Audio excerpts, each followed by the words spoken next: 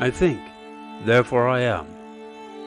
But I'm thinking all the time, and I don't know who I am. Am I? Are you? I'm in the middle of nowhere, and it's a good place to be. Welcome to Just Nowhere with Dr. Samuel Zinner.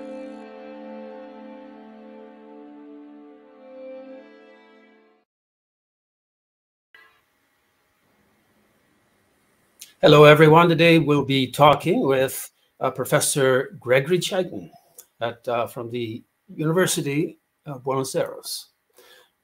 Gregory, or shall I call you Greg? Sure. Sure. All right, Greg. Let's give a little background. I'm co-editing a forthcoming volume on the origins and applications of language and number for Rowman and Littlefield. With the opening chapter from Noam Chomsky. And Greg is also contributing a chapter. And we'll be speaking with you today. And I'll ask you some questions pertinent to that chapter that you've already finished for us.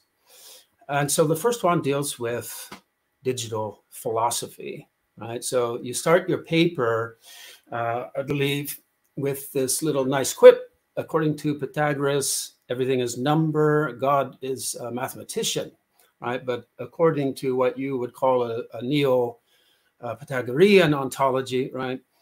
Everything is algorithm, and God is a programmer, right? All right, so that's the introduction, right? So that to the question of what is digital philosophy, which starts with the philosopher Leibniz. So before you tell us what digital philosophy is, tell us who this Leibniz is, because apparently it starts with him and his binary system.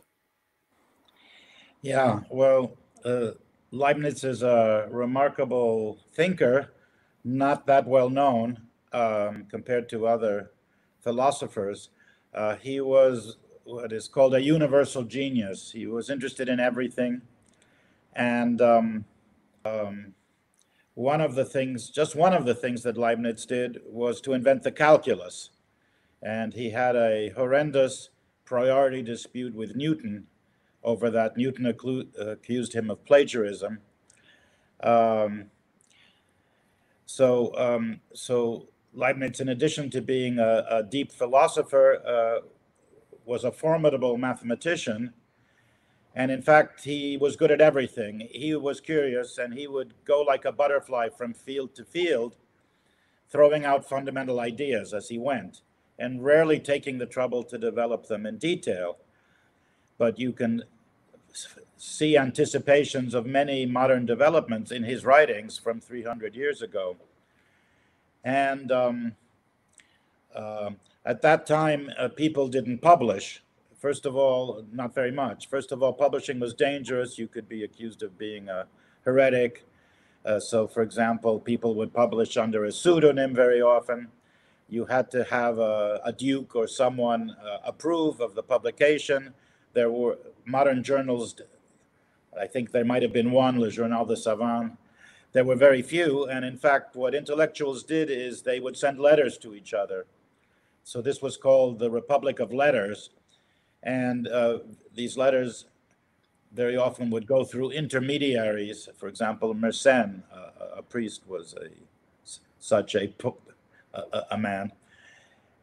And so you have to go through Leibniz's papers, through the letters, to see his ideas. And when he died, he left an enormous mass of paper, maybe 10 pages or 20 pages a day. And fortunately, they were preserved, and people going through them discovered wonderful things. And one of the things that they discovered is Leibniz's ideas on digital philosophy. But Leibniz is also one of the inventors of the calculating machine. Pascal had made an adding machine, and Leibniz made a design for a machine that could multiply, that had some mechanical problems, but I think it sort of worked. And as a result of that, he showed the machine at the Royal Society in London and was named a foreign member. Leibniz studied mathematics late. He learned it with, I'm mispronouncing his, Christian Huygens, the Dutch mathematical physicist, was in Paris, and Leibniz spent a few years in Paris where Huygens taught him mathematics.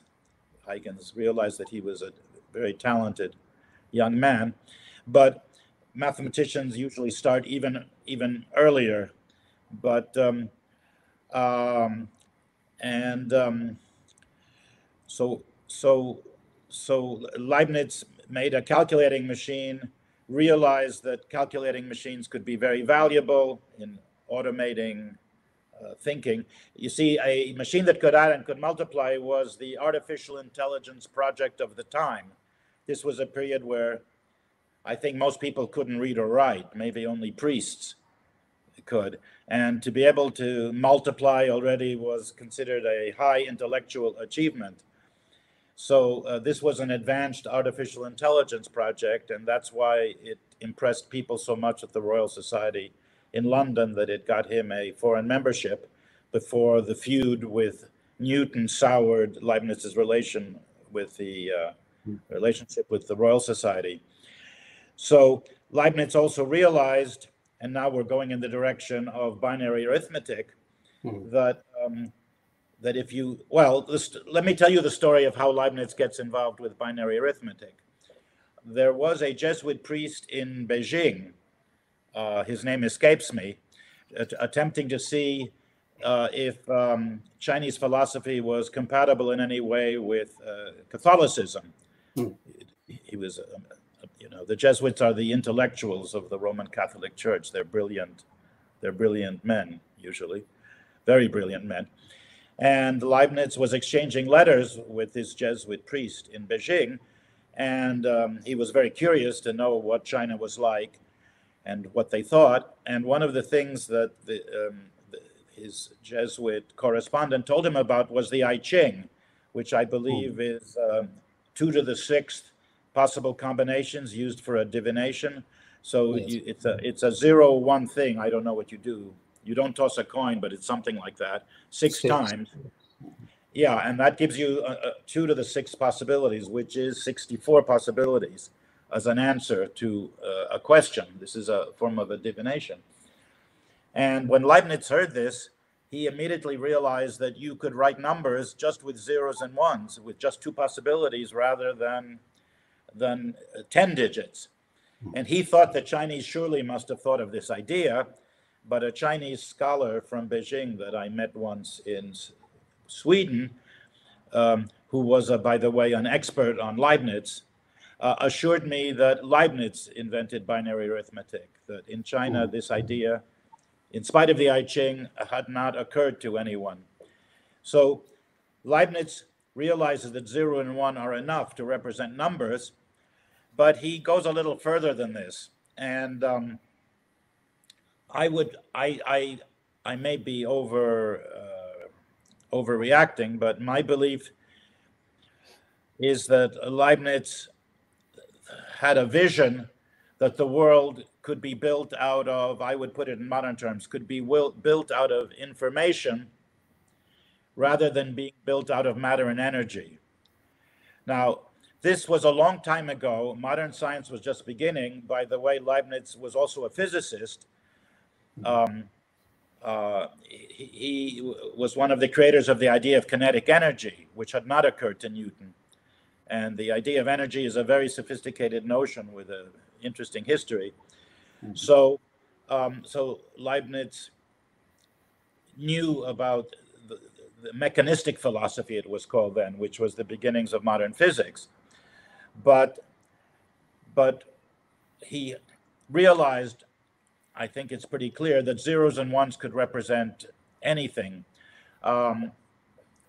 He proposed to his duke, his patron. He served various dukes of Hanover. And he proposed to his patron at that time, the Duke of Hanover, who was later to become, with Leibniz's help, the King of England, because there was no heir to the throne. He proposed to the Duke that the Duke should strike a medallion commemorating the discovery of binary arithmetic. And with the Duke's image portrait, the Duke's portrait on one side, and binary arithmetic on the other.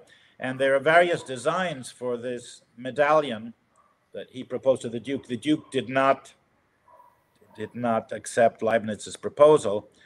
There are various designs for this medallion among the Leibniz papers. Some of them are in German, some of them are in Latin. You were kind enough, Samuel, to send me one in German. And what's interesting is it shows the numbers from maybe it's 1 to 16 in binary and in decimal. And then it shows an example of addition, an example of multiplication in binary. But it has more than that. It's at the top, it says the one has created everything from nothing. And in Latin or in German, what is it? Einer hat alles von nichts gemacht. I think it's something like aus that. Nichts gemacht, außer von aus nichts. Probably aus nichts. Yeah. And in Latin, it's a similar, the idea is the same. And underneath, it says something very interesting. In German, it's something like Bildung der Schöpfung, which is image of the creation or picture of the creation. And in Latin, it's imago creationis, image of the creation. Yes. And there are some mystical or theological references in the medallion. There is the sun with lots of rays coming from the sun. There are the stars. So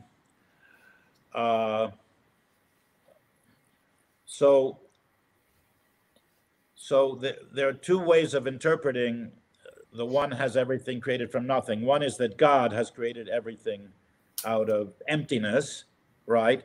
Or that with the one, with the bit one, with the digit one, and the digit 0, you can create every number. But Yes. Leibniz is going, it's by saying this is the image of the creation and putting a clear reference to monotheistic God in there and the creation of the world. I think that maybe I'm fooling myself, that Leibniz is imagining that the world could be built just out of information, out of a symbolic representation. And this is actually an active area of research in contemporary physics, where people are trying to see, real physicists are trying to see if they can build the world out of what's called quantum information, which is a little more sophisticated version of the zeros and ones that Leibniz was talking about. But it's the same vision. It's the vision that maybe matter and energy are not the fundamental, as in you normally think in physics that space, time, matter, and energy are the fundamental things from which you build the physical world. But when you're thinking about computers and computation, you build the world out of information, out of zeros and ones, which represent either data or algorithms. And I'm sorry, there was something I meant to say here. Let me try to catch my thought here. I've lost the thread. Well, I better just continue and try to recover. Yes, we were just making the point that digital, according to modern physics, we usually see space-time, energy, right, as the fundamentals. But according to digital philosophy, then it's information, right?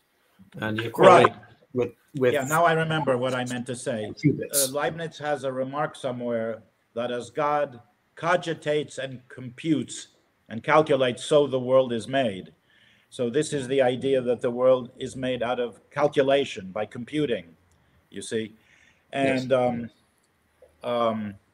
so that's even Elon Musk makes a remark like this recently in an interview, that he wanted to study the most fundamental things, and he realized that theoretical physics was very fundamental. But he makes an intriguing remark that in some ways, information and computation are even more fundamental He doesn't say more about that. But you see, all of us who have worked with computers, you see, traditional mathematics, when you do mathematical physics, you use the calculus, you use continuous mathematics in theoretical physics. But now that everything is calculated on the computer, one realizes that mathematics can be done discretely and via algorithms and software. So this gives you an alternative way of describing the universe, perhaps, in terms of the computations that are done.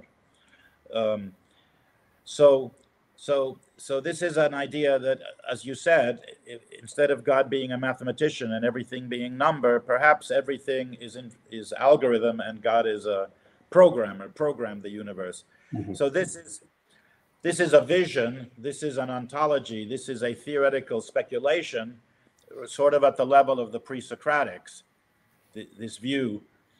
And I'm intrigued by it because I'm one of the creators of one of the versions of information theory called algorithmic information, which combines the computer with information and studies their interaction. There is Shannon information, which is statistical communications theory. There is Boltzmann entropy, which is a notion of information in statistical physics. And the kind of information I like is closer to Leibniz's interests and to this vision of digital philosophy. So, in other words, instead of a materialist view of the world, there's the idealist view. Instead of the world being a big machine, the world would be a big idea in the mind of God, shall we say. And if the world is an idea rather than built out of matter and energy, then it would be built out of information, probably, right? It's an idea. That's what ideas are made from information. So I think this is an intriguing idea. You see, digital information has been revealed in this past century to be very fundamental. On the one hand, we have computer technology, which has completely transformed our lives, right? Nobody could imagine living without a cell phone at hand. On the other hand, we have molecular biology, which is built on a kind of digital information, which is DNA. That's the fundamental notion in modern biology. It's molecular biology, and it's DNA, and it's discrete, and it's like a digital programming language. People say DNA is the software of life, and that's a very fertile metaphor. So, and I've proposed, building on some ideas of Leibniz from 1686 on complexity, that are other ideas, fascinating, fertile ideas of Leibniz's from his digital philosophy proposal. I've proposed the notion of looking at epistemology as information theory, which would give algorithmic information theory, would give these ideas a sort of a fundamental status philosophically. That's the idea that what a physical theory is, it used to be thought of as an equation, but maybe another way of thinking about a physical theory is that it's software for calculating the results of experiments, or calculating the time evolution of the universe, if you want to be very ambitious and imagine computing everything, the whole universe, as a computation. So you can also think of a mathematical theory as software, as a computation, following Hilbert's idea of a completely formal axiomatic theory, where you have a set of axioms written in symbolic logic using mathematical logic, and you apply rules of inference, and you deduce all possible consequences of the axioms, which are the theorems. Hilbert thought there would be a theory of everything for mathematics. And this would be software. This would be equivalent to a calculation which never stops, which goes through the tree of all possible deductions from the axioms, getting all the consequences, all the theorems. And so you can also think about, in both cases, you can measure the complexity of a physical theory or a mathematical theory in terms of the number of bits of software. And this idea actually can trace back through Hermann Weyl, a wonderful mathematician and student of Hilbert's, by the way, his best student, to Leibniz in 1686. Hermann Weyl realized that in 1686, Leibniz has a manuscript which we call the Discours de Métaphysique. It's in French, and it's in English, it's the Discourse on Metaphysics. This was a manuscript discovered about a century after Leibniz's death among his papers. And it's a relatively short manuscript. In it, among other things, there is a proposal for kinetic energy, which is a very good idea. And there are also some comments in paragraphs, I think, is it 5 and 6, on complexity and simplicity, very deep comments that Hermann Weyl discovered. He discovered these remarks and realized how deep and how important they were. And I learned of Leibniz's ideas on complexity by reading Hermann Weyl. Weyl was a wonderful mathematician. He published a number of books on mathematics. He published 2 very influential books on mathematical physics, one on relativity, on general relativity, space-time and matter in German, of course. And he has a book on, I think it's group theory and quantum mechanics, that was also very influential. And he has a book on aesthetics, but he has 2 books on art. He has 2 books on philosophy.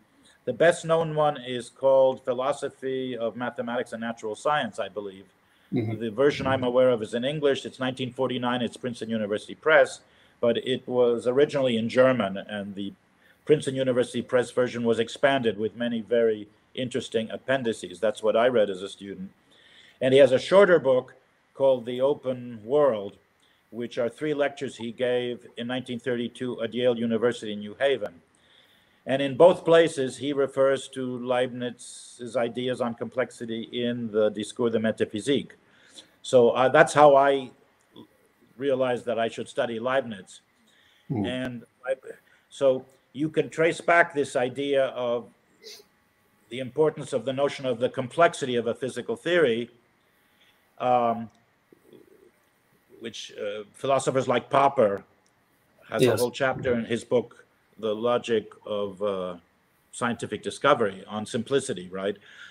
And what I've done, my own research efforts were to take this idea of complexity and apply it to mathematical theories, where it's a little less obvious. In physical theories, everyone has spoken about simplicity and complexity as being important, people like Mach and Poincaré. But in mathematics, that was a new application of these ideas. And I've attempted to have there's a famous result of Kurt Gödel in 1931, which basically pulls the rug out from under Hilbert's proposal that there can be a single theory of everything for all of pure mathematics. This is Gödel's famous incompleteness theorem, which is proved in a deeper way in 1936 by Alan Turing using the notion of computation.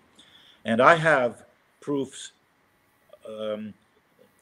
involving a notion of complexity in terms of algorithmic information or bits of software, where I can sort of say that the Platonic world of pure mathematics has infinite complexity of this kind of specific complexity, but any mathematical theory, any formal axiomatic theory of the kind that Hilbert proposed, only has finite complexity, and therefore can only capture an infinitesimal part of all this mathematical truths.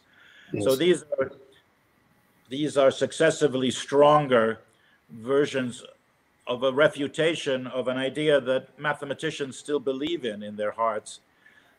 This notion that there's a theory of everything for pure mathematics is so dear to the hearts of mathematicians, it's like a religion. Because what it says, as Hilbert pointed out, is that this is what it means to say that mathematics is objective and provides absolute certainty. He said, if this is the case, then there must be a formal axiomatic theory for all of mathematics that we can all agree on. And it would be completely mechanical to see if a proof is correct or not. This is the notion that mathematical truth is objective, not subjective. You see, mathematicians in their hearts, love this idea, even though it was refuted by Turing in 1931, Gödel in 1931, Turing in 1936, and I have my own versions using the notion of complexity. Yes. So it's an interesting philosophical tension between these two viewpoints, and mathematicians, in fact, have gone ahead with formal axiomatic systems in which you can develop a lot of mathematics and check it. If you look at Quantum Magazine in a recent issue, they're talking about a number of people who have used a language called Lean and have taken all of undergraduate mathematics and formalized it and checked it using software done in Lean. And they even helped a Fields medalist to check a proof of a result which was very complicated, and he was a little uncertain and was asking for help if someone could check it. And they, in fact, formalized it, put it into this formal axiomatic theory that they have. And the proof checker checked the proof, and approved it.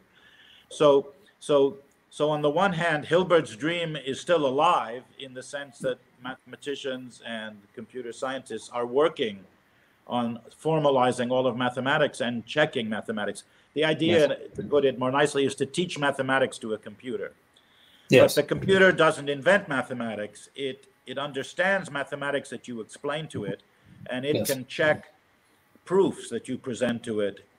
You give it a proof, and it may say, okay, here, this is okay. The next thing is okay. I agree. And at some point it may say, oh, I don't understand. Can you break this down for me in smaller steps? Can you explain this to me? Yes. So this is a sort of an interactive proof checker, this vision of having a library of mathematics that is formalized and checked. And this is a valuable technology which is being developed in spite of, interestingly enough, Gödel's incompleteness theorem, Turing's version of it, and the complexity versions of it. So this is like, in philosophy, as Bohr said, there are ordinary truths where the opposite is obviously false, and then there are deep truths where the opposite also contains deep truth.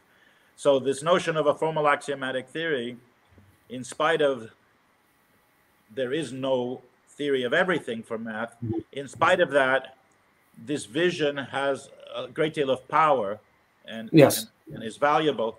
But on the other hand, it's interesting to see results limiting the power of formal axiomatic theories, which is a sort of a self-criticism of mathematics using mathematical methods.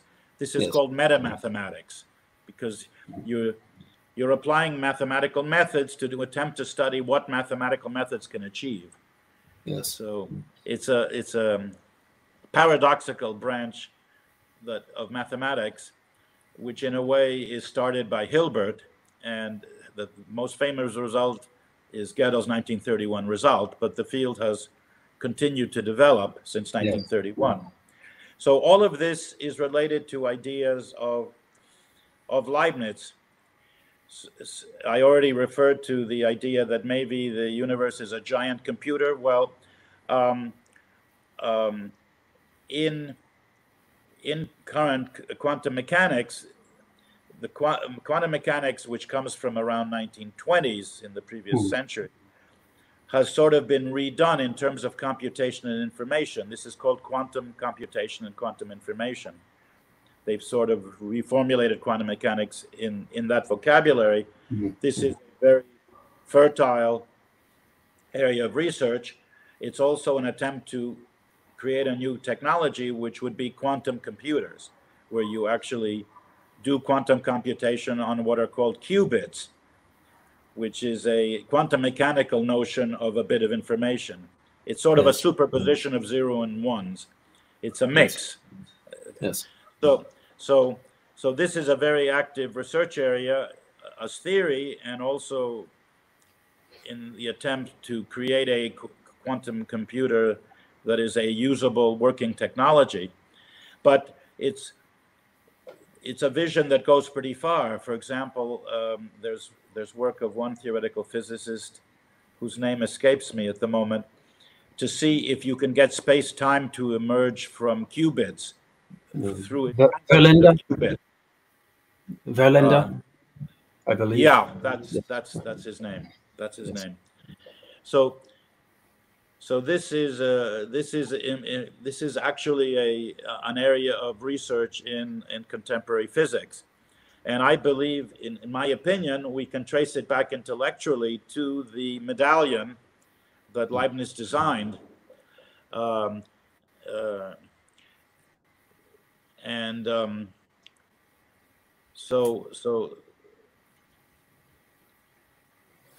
Well, if I can ask a question at this point, yes. We're thinking of Leibniz's medallion as the 0 and the 1, and we can think of it as, right, as we do today, it's representing off and on, right? So this is all you need, right, with the bits. And so I forget the physicist's name who invented the phrase, but bits are its, right? So the John Wheeler. It's John Wheeler. Yes.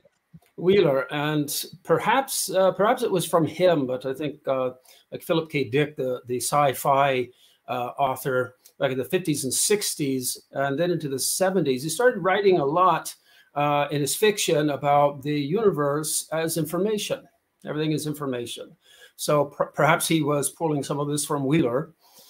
And but if we think of bits as so-called physical objects, right, comprising information or bits, right? So this is really of a piece, isn't it, with Leibniz's discovery of the binary system. I mean, with some qualifications, right? We can bring it all the way up to computers, right, which operate on 0 and 1, basically, right, on and off, thanks initially to Turing, and then his pioneering work.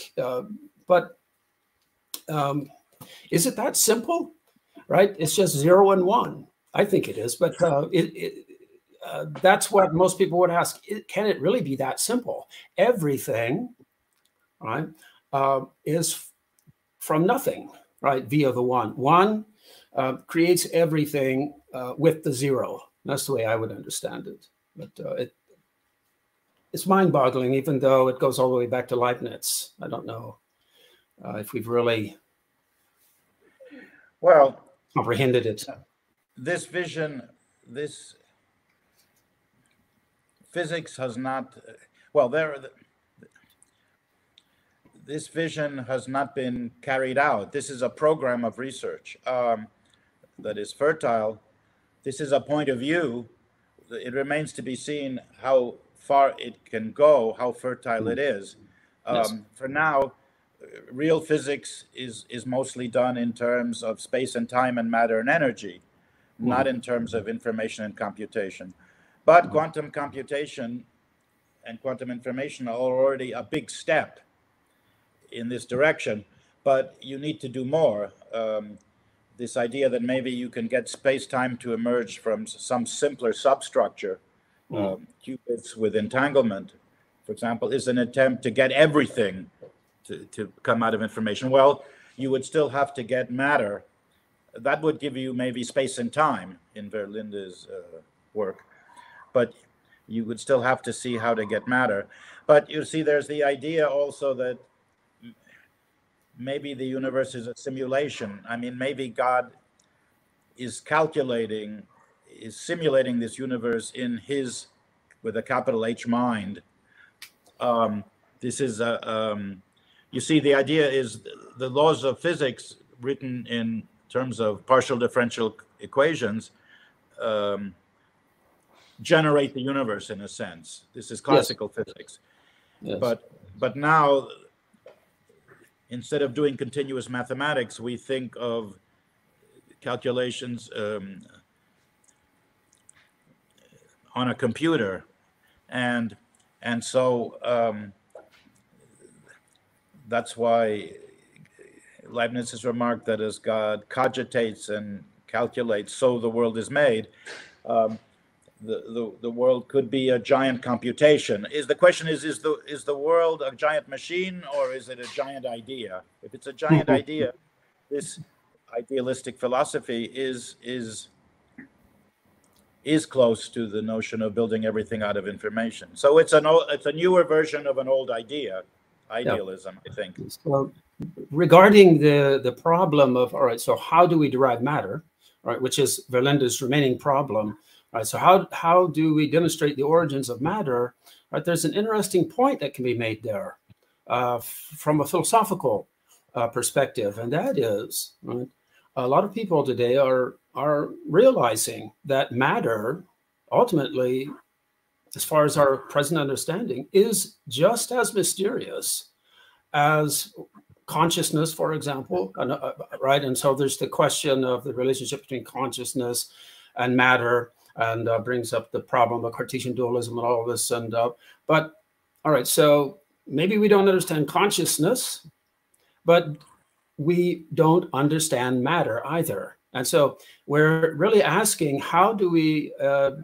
derive matter? How do we show where matter comes from? But do we really even know what matter is? Right, so this is taking it back to a more fundamental philosophical level, I think. So it gives a little more weight, I think, in the meantime to Verlinde. Right? Yes. Well, on the subject of consciousness, my own prejudice is in favor of panpsychism, that maybe everything is conscious, some degree of consciousness. Yes. I would agree, and I would emphasize the maybe. I don't know, but that's a definite possibility, and it's a suspicion. The way I've described it, I think after reading one of those seminal essays by David Bohm, I forget the title of it, but I would say that when we look at, let's say, primates or ourselves, right, we have a certain level of quote unquote consciousness or awareness or ability to perform cognitive activity. All right, so if you look at simple-celled organisms, I think even there, even though you don't see this level of complexity, right, there's still some kind of processing, right, of sensory input. Right? There's still some kind of processing going on. They may not be consciously aware, but they do react, right, to their environment. Right? Maybe at some level below what we call consciousness, but still, I would put that that very elementary level of sensory input, right, on the same continuum that at some point goes into self-awareness and higher degrees complexity of consciousness. But ultimately, I think it's on the same continuum, right? I suspect, I don't know, but I would suspect that it all goes back to something to do with that, all right? That it develops later. I think it complexifies immensely when you get organisms that have eyes, right? And then we're able then to have a spatial, more of a deeply spatial relationship with the world. And this is a huge leap, I believe, right, in the cognitive capacities, right? So panpsychism, let's say, I think I would agree with what Chomsky said about it once, and that is it's a possibility. I don't know if it's correct, but it's definitely, we can't demonstrate it, but we certainly can't disprove it, right, at this point. And I would say there are certain ideas that maybe speak for it. So maybe it's starting to go towards the direction of probable rather than just possible, because, right, anything is possible. Right. Well, you know, if you build the world out of space and time and matter and energy, which is traditional physics, then consciousness looks very mysterious. How do you get consciousness? Now, if you start with consciousness and information, then on the other hand, you have the problem, how do you get matter and energy out of this viewpoint, you know, in space and time? So if I can tell an anecdote, by the way, when I was a young student, I read about a lot about, fascinated with anecdotes about Gödel. And one of the anecdotes was that Gödel was fascinated by Leibniz. And at that time, I had no idea why Gödel was fascinated by Leibniz. And it went so far that a friend of his from Vienna, Karl Menger, visited Gödel at Princeton and said, Gödel, you should stop. People don't want to read what you have to say about Leibniz. They want to read your work. You should stop studying Leibniz and you should go back to doing research and publishing your own work. So I thought this was yet another sign of Gödel's eccentricity, that he was spending so much time studying Leibniz. But now I think, on the contrary, that Gödel was absolutely right. Leibniz is extremely fascinating. I also spent years studying Leibniz, and Leibniz has an amazing mind. Yes, yes. Well, you anticipated most of the other questions I had, actually, right?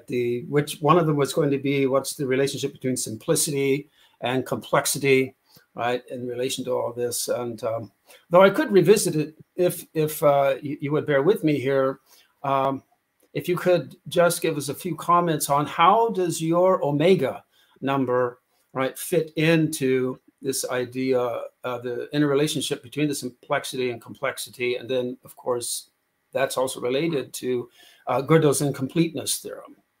So tell us what your omega number is in relation to that. Well, omega number is sort of a crystal of concentrated creativity. That's the optimistic way of looking at it. You see, the whole business of the collapse, well, it hasn't collapsed completely. The collapse of Hilbert's dream, there's no theory of everything. You can look, for mathematics, you can look at that positively or negatively, optimistically or pessimistically. The optimistic way to look at it, and I think Emil Post was the first person who said this, is what Gödel incompleteness means. The fact that there is no fixed theory of everything for all of math means that mathematics is an open system, not a closed system, which means there's endless room for creativity in mathematics. This is the optimistic way of saying it. And in other words, a formal axiomatic theory gives absolute certainty, but it's sort of like a cemetery. It doesn't leave much for our children and grandchildren to do, in a sense. So what the omega number is a sort of an extreme example against Hilbert's notion that there could be a theory of everything for pure mathematics. It's a single number with a rather simple definition. It's the halting probability of a universal Turing machine, more or less, is what it is. And it's a probability, so it's a number between 0 and 1. And the definition mathematically is straightforward and rather simple. But what is paradoxical and intriguing about this number is that its numerical value, if you wanted to write it out in decimal or in binary, let's say you write it in binary, the numerical value of this number, between 0 and 1, it's a probability. Yes. The bits of this number they are a perfect imitation in pure mathematics, where all truths are necessary truths of contingent truths, because each bit has to be a 0 and 1, and it's a necessary truth, right? Yes. In God's mind, it's a definite 0 or 1. It's not a mix. Right. Yes. Yes. It's one or the other, and that's it. But to us, it looks just like independent tosses of a fair coin. It looks completely random. It looks completely chaotic. It is irreducible mathematical truth, in the sense that to know the first 10,000 bits, the numerical value of this probability, to 10,000 bits of accuracy, you would need a formal axiomatic theory with 10,000 bits of complexity. Yes. You see, it's irreducible. If you want to know more of the value of the bits, you'd need every time a bigger and bigger formal axiomatic theory to enable you to prove what the value of the bits are. So this is a sort of a nightmare for the rational mind. These are irreducible truths which are sort of, in a way, true for no reason simpler than themselves. Yes. So this is sort of a worst case. This is like a wall. This is a case where reasoning really doesn't help you at all. If you knew all the even bits, it wouldn't help you to determine what any of the odd bits are. If you knew the first million bits, it wouldn't help you to get the bits that come afterwards. This is so this is a sort of a worst case. This is a case where reasoning doesn't really seem to get you anywhere at all. So it's like a wall of unknowability. Now I view it as a concentrated creativity. It's like a crystal of creativity. Yes. But so what I view this as is a positive result, not a negative result. The negative result is to say, well, there are cases where Hilbert is completely wrong. Mm-hmm. Hilbert's vision of a single theory of everything for pure math applied to determining the numerical value of this number is, you can only get a small number of bits. You can only determine by mathematical proof a small number of bits. Mm-hmm. So that sounds bad. But on the other hand, I think the right way to look at it is that this is saying, because these bits are very valuable information, actually, and they would enable you to determine, in principle, if you knew the first million bits, you would probably decide a lot of the open conjectures in pure math. Mm-hmm. A lot of this is very valuable information. So in a way, what it means, it's not a wall. What it means is that mathematics, my interpretation, is an open system. And now, this doesn't go in the direction of absolute certainty in pure math. It goes in the direction that Imre Lakatos at the London School of Economics called a quasi-empirical view of pure mathematics, which is to say that pure math is not physics, it's not an experimental science, but it's not as totally different from an empirical science as mathematicians would like to think. It's sort of like a continuum, like a scale, you see. Yes. And so that is my philosophical position regarding the significance of this number. Now, this number has some other interesting significance.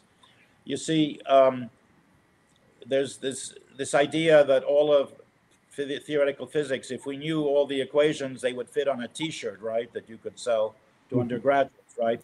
The equations of theoretical physics are simple and beautiful. And Hilbert thought that all of mathematics would fit on basically all the axioms and the rules of inference would basically fit on both sides of a T-shirt.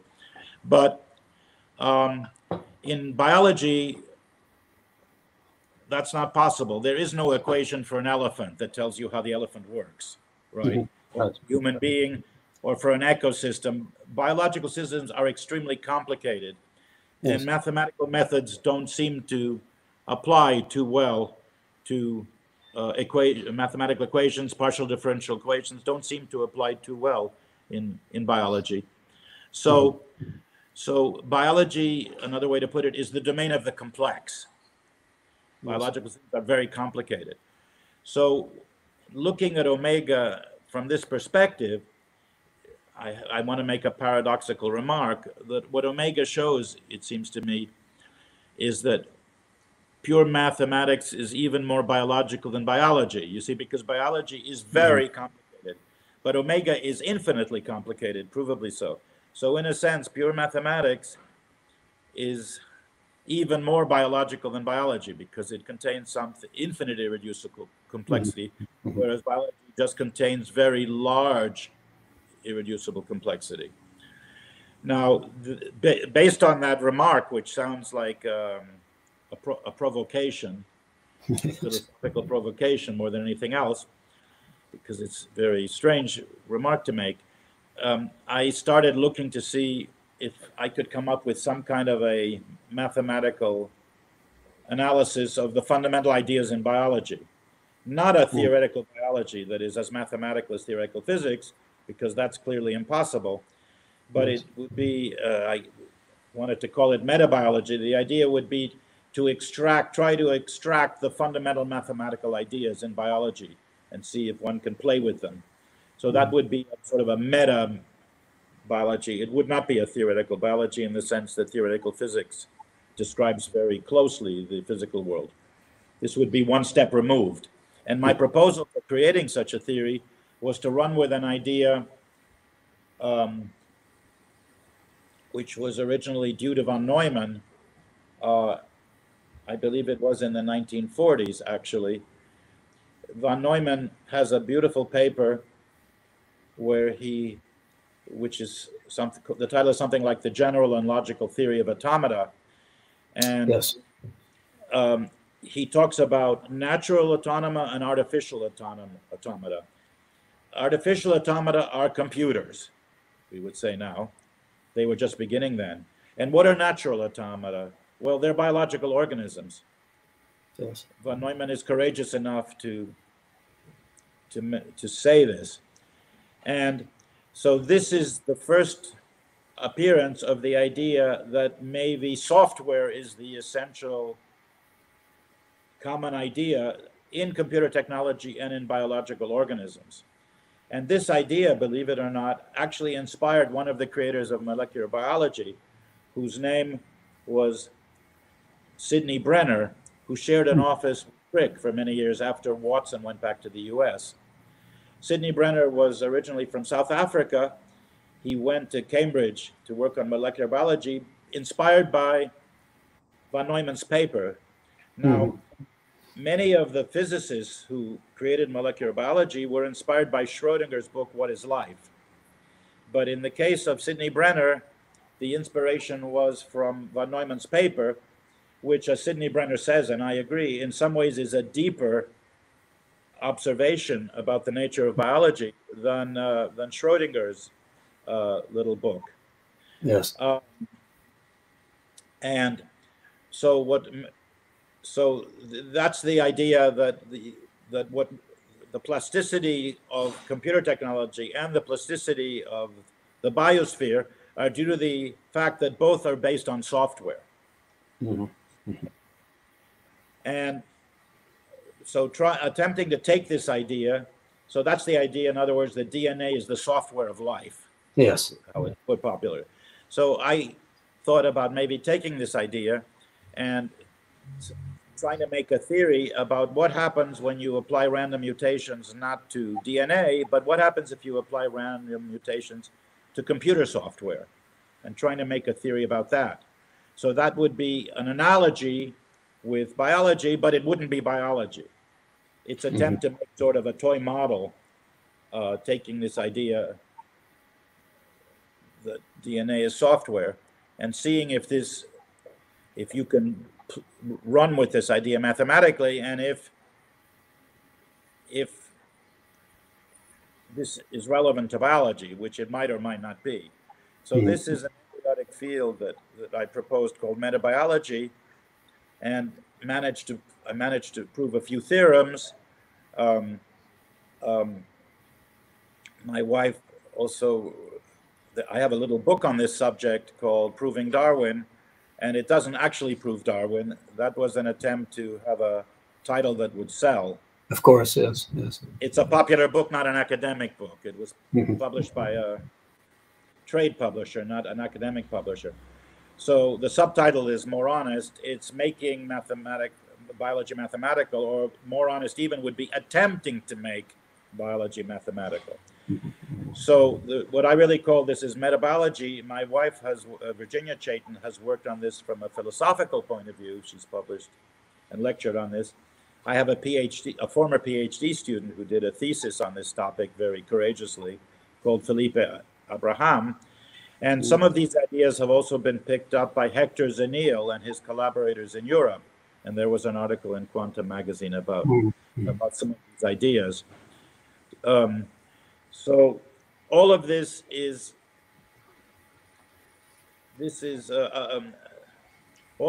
connected with Leibniz. It's connected with Hermann Weyl. It's connected with, so in a way, with Gödel incompleteness, the idea is to sort of take Gödel incompleteness and make it into a theory of biological creativity. That's how I would put it. Yes, what I'm trying to do with metabiology, my wife hates it when I say this, it's like a toy model of biology, of evolution. She prefers to say it's an attempt to extract the fundamental concepts from biology and develop them mathematically. Well, anyway, so I'm sorry, I lost the thread again. Well, could we, well, correct me if you need to, but could we say that what you're hinting at there is that the biology is somehow a subset of the software, and that software then can be correlated with information? Yeah, Sidney Brenner says very clearly, the revolution in molecular biology was to say, to hell with metabolism, to hell with energy in the cell. That was great work, the Krebs cycle, but to hell with it. Let's forget about it. All we're interested in is information. Mm-hmm. Where the information is stored in the cell, how it moves, what it tells us to do. That's the molecular biology revolution. All right. And that's in tune with digital philosophy in a way. Yes. Yes. And with computer technology. Yes. So digital philosophy in a way is responding to all of this and saying maybe we can do a unified worldview on this basis. In that case, we have to see if we can replace matter and energy by information and algorithm, right, as the fundamental concepts. And this has not happened, but is inspiring people. It's happened to the extent that there is now a very highly developed field, I've seen it develop over my lifetime, called quantum computation, quantum information and quantum computation. Yes.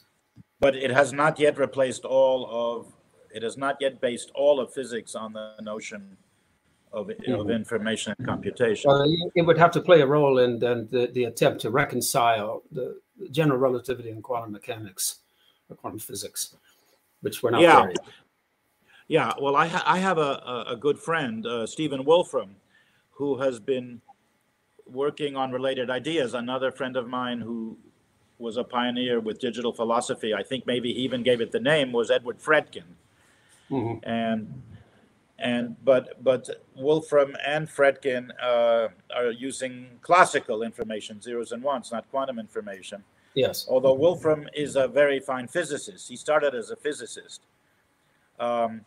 And he has actually a proposal for models of physical universes, computational models, discrete computational models of physical universes, where he can show that you get something like quantum mechanics and you get something like general relativity. You get both. In his models, they're compatible. And this is an amazing unification. You get something like the Feynman path integral and you get something like Einstein's field equations. So this is an alternative to string theory because it does unify quantum mechanics and general relativity. Now, I've seen an essay, a recent essay by Stephen, and I think if I'm not doing a disservice to Stephen's tremendous work in this area, he's already published a book on this topic, and he has lots of young collaborators. There is a problem with motion. I can explain it in terms that I understand better. There was the von Neumann cellular automata model of the world as the world divided into little squares, each of which has 29 states, and the state of each cell depends, according to a fixed rule, on the state of its neighbors in the previous time. Time is discrete. And in this discrete cellular automata world, von Neumann constructed a computer, a universal Turing machine, that could copy itself, could reproduce itself.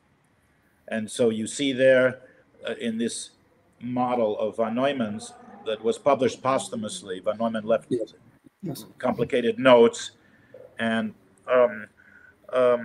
you see the DNA, something that's equivalent to DNA.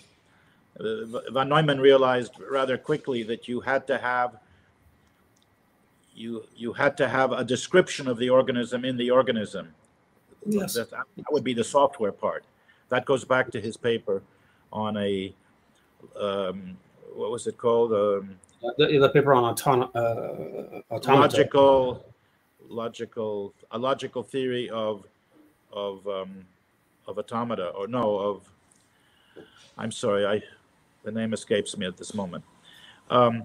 So the problem in that cellular automata model, the computer can copy itself.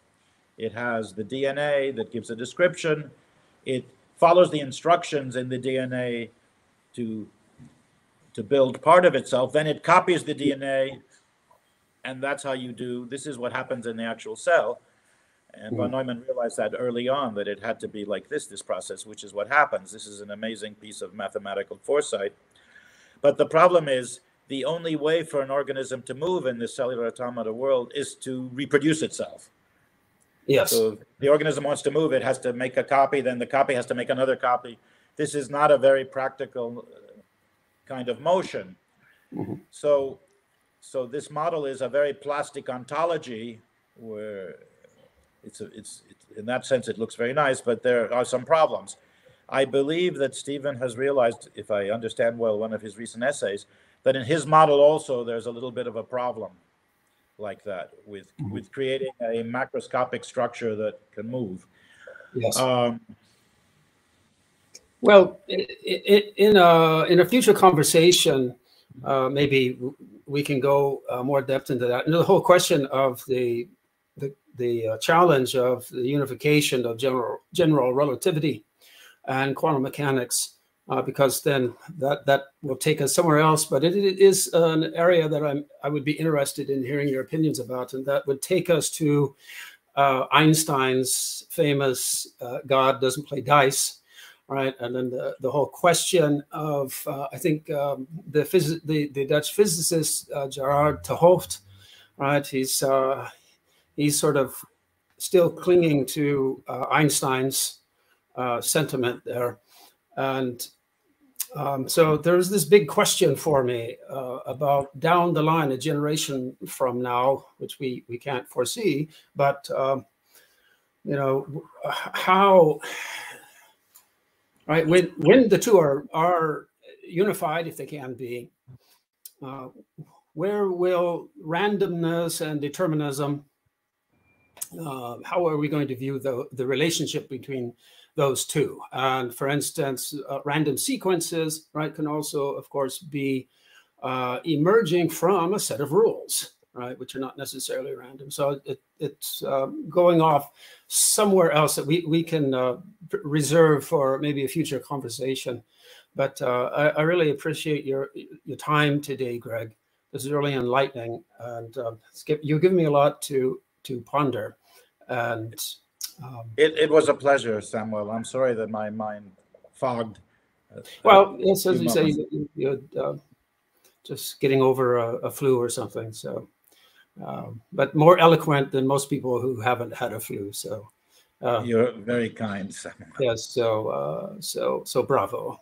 So everyone, please be sure to join us next time. Right, and until then, take care and best wishes.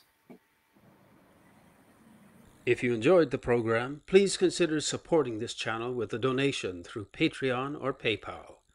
And don't forget to subscribe. Thank you.